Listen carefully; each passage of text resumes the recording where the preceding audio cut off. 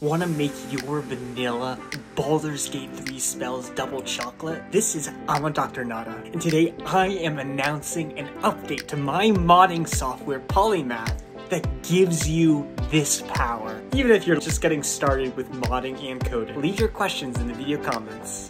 First, download Polymath from Nexus Mods and install the required software as described in the video description. Second, launch it and the right existing spell for modification widget.